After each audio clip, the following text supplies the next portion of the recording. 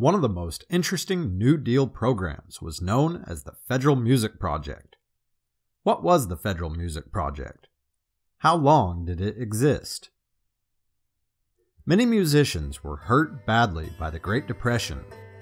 During a time of such economic hardship, there were fewer and fewer people hiring live musicians or paying to attend concerts.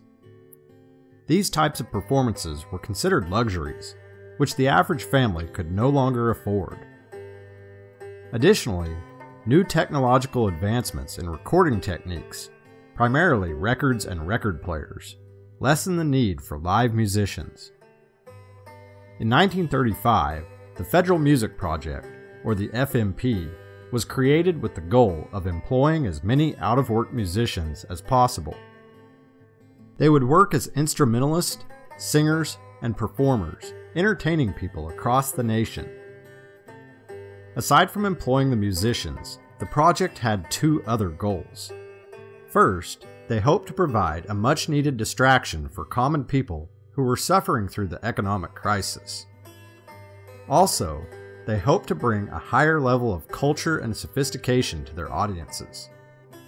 Because of the economic hardships, admission to these concerts was offered at very inexpensive prices or, oftentimes, for free. The FMP had other projects as well.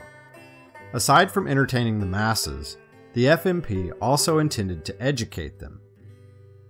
Trained musicians working for the FMP offered music instruction for those who could not afford private lessons. It also created community orchestras and choirs, as well as starting music programs for children. The FMP became so successful that most schools in the nation had their own music program. The final mission of the FMP involved researching, collecting, and preserving America's musical heritage. FMP workers scoured the country to record or write down every song they could. Every type of music was cataloged, from hillbilly to jazz, folk, Creole, gospel, and African American. Unfortunately, like many of the other New Deal programs, the Federal Music Project's budget was reduced in 1939. That same year, the project was renamed the WPA Music Program. A year later, it was terminated altogether.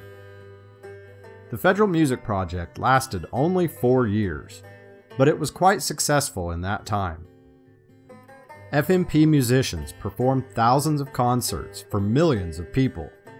There were also more than 30 orchestras created across the nation, as well as countless local singing groups. Perhaps most importantly, the music of the nation's common people was collected and preserved for future generations.